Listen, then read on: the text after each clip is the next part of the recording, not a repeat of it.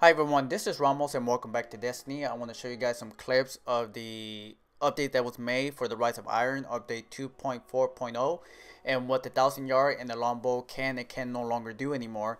The following clips were captured in Mayhem Clash, since this is the easiest way to find many supers and to test out your sniper.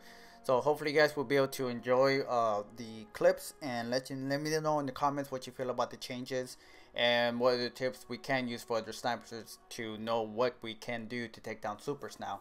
So hope you guys enjoy, and let's get right into it.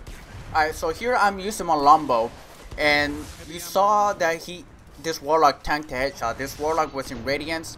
I saw him melee a friendly and got an overshield from it. I was able to pull off a headshot, but the warlock still survived, so the longbow is no longer able to take down a warlock in radiance and has flame shield.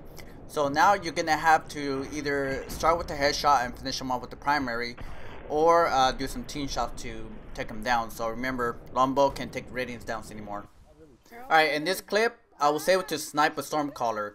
I have a 1000-yard stare and has explosive rounds, and I'm thinking that extra damage can take him down. That's not the case. I landed a headshot on our warlock. Very little health left, but I had to take 2 shots just to take him down. The headshot, as you can see, boom, headshot, and you can see my explosive rounds only did 39. See it again. Headshot, 156 to the head, 39 with explosive rounds. Was still not enough to take down a Stormcaller.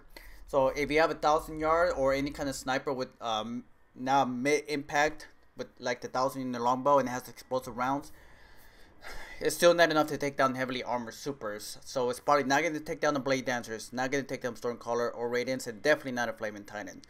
So if you're going to engage one of those, hopefully you can land a headshot and follow up with another body shot or another primary. Alright, here I'm using FD Spear. It has the same impact of 37 just like Black Spindle. I heard a Blade Dancer pop, pull up my sniper, and was able to one-shot the Blade Dancer out of their super, a heavily armored super with FD Spear. So if you have an FD Spear, you can go and use that in the meantime, and it is able to take down a heavily armored super, much like the Blade Dancer. More than likely it can take down the Stormcaller, and it can take down Radiance. And as you can see, it was a headshot right there, right before my grenades was able to get him. So it was all my sniper that got that kill and not my grenades. Alright, and here we can see that we have a Sunbreaker that just popped a super. I'm using FD Spear, and this is my one chance to be able to find out if FD Spear can take down the Sunbreaker.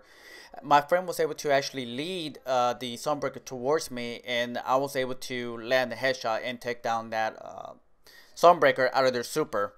Now, so we can definitely use, if you don't want to use an exotic as your special, you can definitely use FD Spear to take down a heavily armored super, just like the Sunbreaker. So if you have FD Spear, that's the only legendary right now that can still do it. So even if a 1000-yard and longbow are no longer able to do the job, if you have FD Spear, it'll continue to do the job effectively. But we'll adjust and we'll find other ways to do it. So good luck out there, people.